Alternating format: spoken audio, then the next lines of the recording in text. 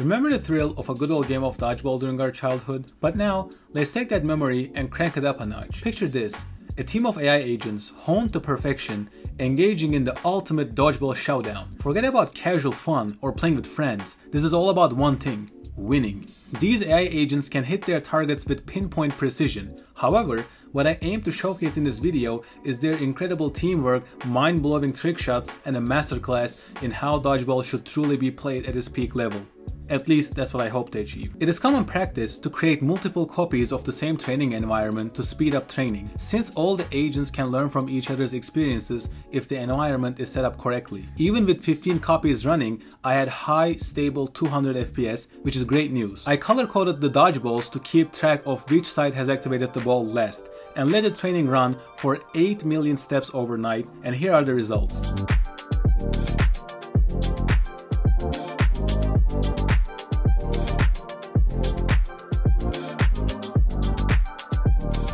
I mean, it wasn't horrible, but it was pretty bad for an agent that's supposedly trained for so long. For 1 versus 1 matchup, this field was quite large, so I thought about making it smaller. Then I trained the agents again, and the results weren't really any better. It looked like the agents were performing their best at the start of a round, likely due to the fact that it is this specific position that they have the most experience with, since every round starts the same way. So what if I randomize the starting position of the agents and the balls to feed the neural network more unique experiences to learn from instead? I also added the pop-up texts to better understand when the agents were rewarded or punished, to have a more enjoyable viewing experience for both of us, you know? Together with some more bug fixes and minor improvements, the performance of the agents were looking better. Yep.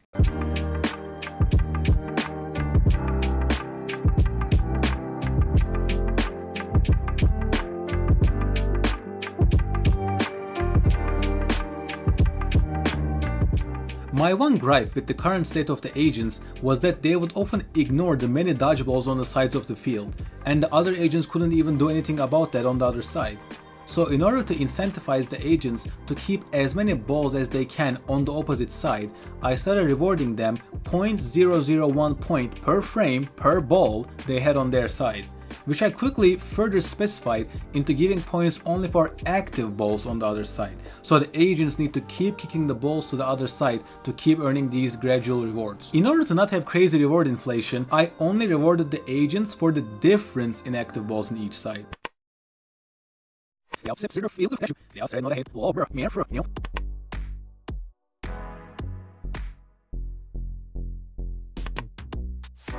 Future commentary.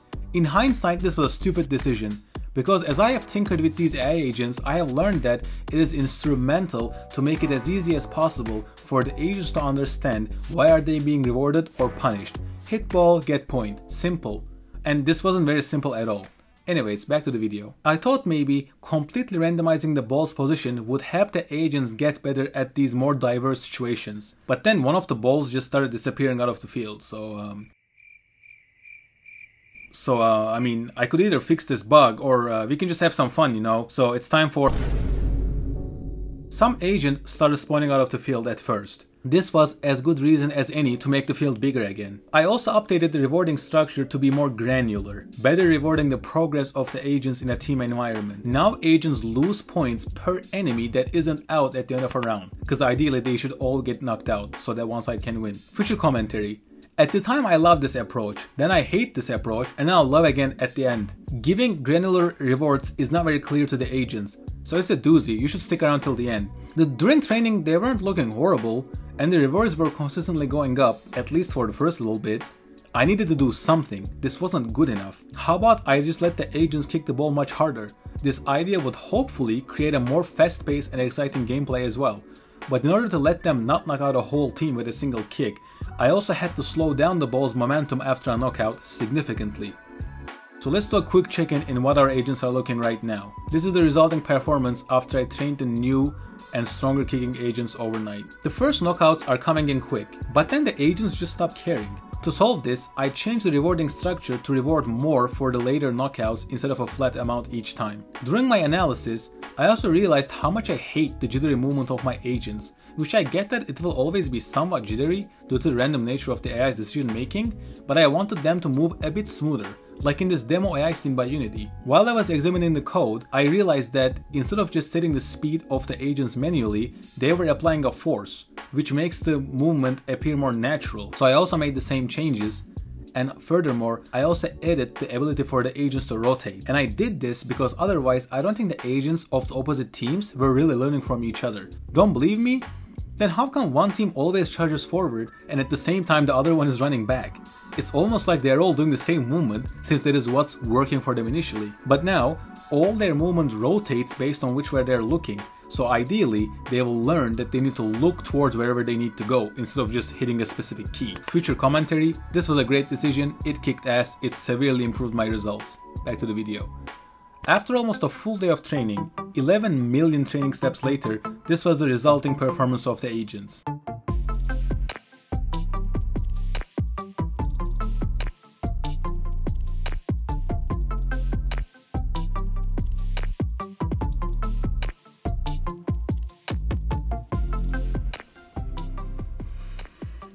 Oh well, they're still not really performing that well, and I want to increase their performance, so as I got more desperate to create a better simulation, I tried making the runs longer, giving points for being too close to the center, removing giving points for being close to the center because that was a stupid band-aid solution, fidgeting with the reward values, changing the rewards for hitting balls, punishing teams for inactive balls on their side, scaling rewards such that knockouts and hitting balls are rewarded more in the beginning, completely restarting the round, and punishing agents if no ball has moved for 10 seconds. I mean, honestly the last two changes actually worked quite well.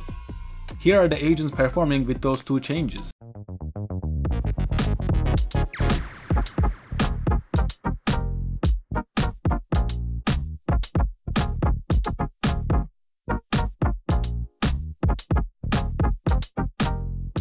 I mean, the agents look alright, but it's time to have some fun with this. I think the fact that the agents get stuck in the middle and can't cross is really boring. I know that's how Dodgeball works, but why not for fun and for smoother gameplay we just remove that blockage anyways. With this change, I also had to remove the territory-based rewards since now everybody can go anywhere, so that really didn't make sense anymore. At the start of training, the agents were just stuck at this local optima for some reason for 2 million steps. Future commentary: imagine this as the plot of things that the agents can do and what they are rewarded for, but in the y-axis, the lower is the better score. They start at different points randomly and update their set of actions, optimizing to reach the minimum level of the function over time. Sometimes the agents fall into these point pitfalls, which was kinda due to my bad reward design, or it can be due to a bug or something where the agents just stop learning properly, but basically this is called getting stuck in a local optima. I'd say the odds that a multi-billion-dollar corporation with thousands of employees having a bug in open source framework used by tens of thousands of people is about the same as likely as me having a bug, right? Anyways, back to the topic. I just started a fresh training run and it ended up working out actually. This was the resulting performance of the agents.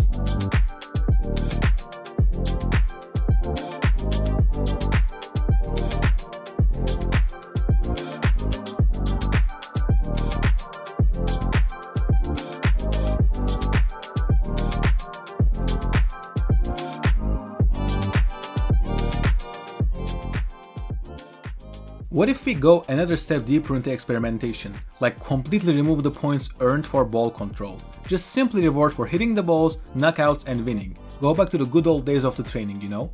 And then the training got stuck again, restarting it fixed it again, but the agents were still kinda acting slow. I wanted to reward the cooler combos between the agents more. After all, that is what we were after when we started this mission, right? So I changed some of the individuals' rewards to be more group driven. Now knockouts give half the value to the rest of the team, hitting the ball already controlled by your team still gives some points instead of no points so that it makes sense for the agents to have combos. Future commentary: this was also a stupid and frankly a pointless change. It's because I was using the special POCA algorithm which is designed with teamwork in mind, where you don't need to reward the whole team. The agents already work towards maximizing each other's rewards regardless. Then the training was stuck again, then I restarted again and it worked out again.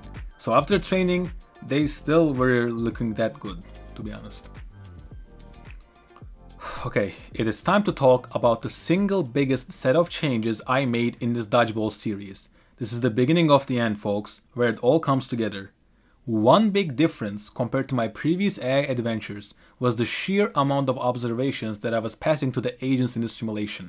In this context, an observation is a piece of data passed to an agent on each frame.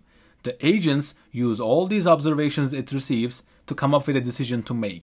In the previous videos, an agent was just observing a couple of things, like the position of themselves, the position of the ball, the position of the goal. But now, in this teamwork AI environment, they had almost 70 observations for 8 players, 4 balls, all of their positions and their speeds, etc. So I started to do some reading, trying to understand if I can improve this system. That is when I learned that the agents don't really like it when the observations have different scales. And God knows my observations did have that. Some of my observations were between 0 and 1, whereas others were between -20 to 20. So I applied some fancy maths to normalize these values.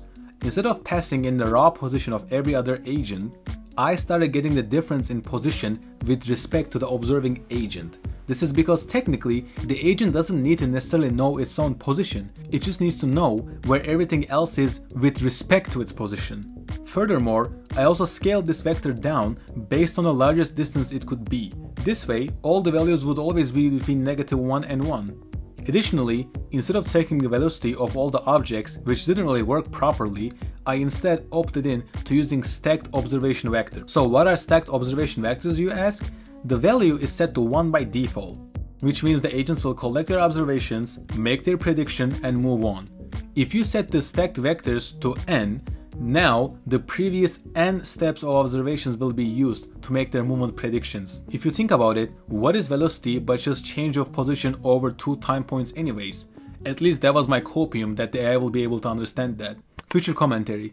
This is indeed how it works, but it turns out it is still better to directly pass the speed components. This is because having stacked observations is like doubling the amount of them, which severely increases the amount of calculations needed, which slows down the training and causes your FPS to plummet. But anyways, after the training was done, I placed the new neural networks into the demo agents again, but it didn't work properly this time. And that was actually great news. That is because the demo map was rotated by 90 degrees for some reason. So now, for these agents, going forward meant going to the right. So think about it. Because of the new vectors, which are more relative to their own positions, they care about which direction they are looking at. So after I fixed that, it was actually not looking that bad.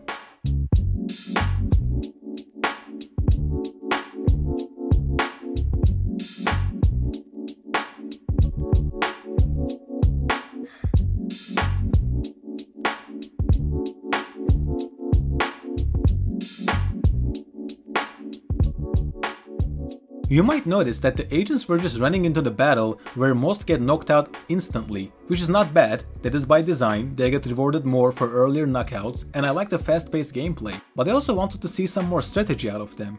I noticed overall they were playing very aggressive because they were being punished much less for getting knocked out compared to how much they get rewarded for knocking someone out. So I severely increased the punishment for being knocked out and started training again. You can see that it was going much better, where the agents just stopped blindly running into the balls at the start of every round, and instead they started to be more strategic.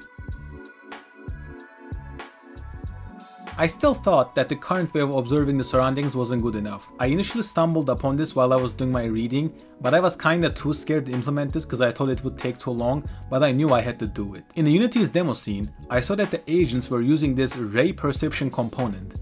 It just easily works out of the box. You just attach the component to your agent. So I just did that and let the agents train. Instead of manually passing them the things that they need to observe, you just let them observe their surroundings with a set of rays. The results afterwards were actually not bad.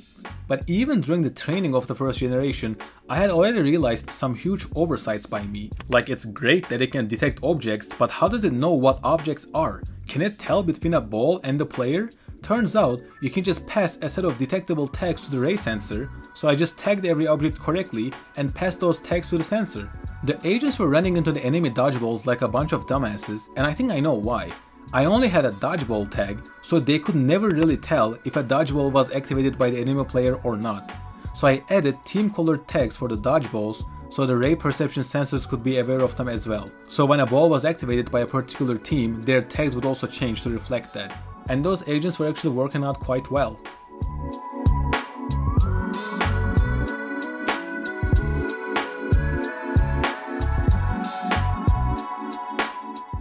Perhaps this next change will make the simulation less realistic, but come on, it's been weeks and we have left that realism station long ago. I just want to see how good these agents can really get. Now they can see in all angles all the time, not only where they look towards. These extra rays came with a big cost to my FPS too, but anything for my viewers, right? Also, I just realized they know what team every other agent belongs to other than themselves. So I had to add a single manual observation, a boolean for which team they belong to. I was feeling pretty good about this iteration, so I let it run overnight, and after 7.6 million training steps, this is what we got.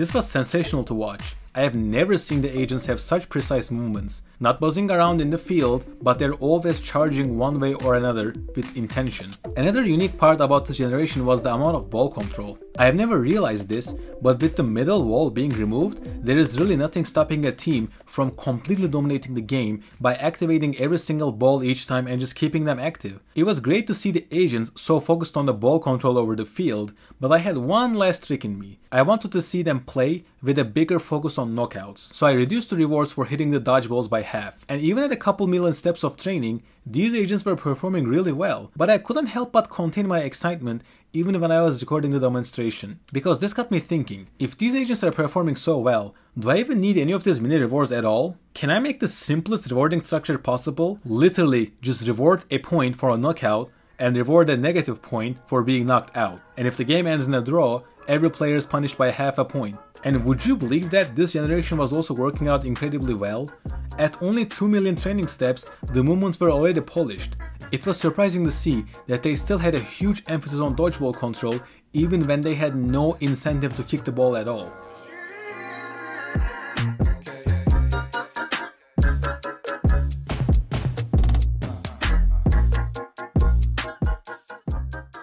Please comment below what I should train the AI agents to try out next.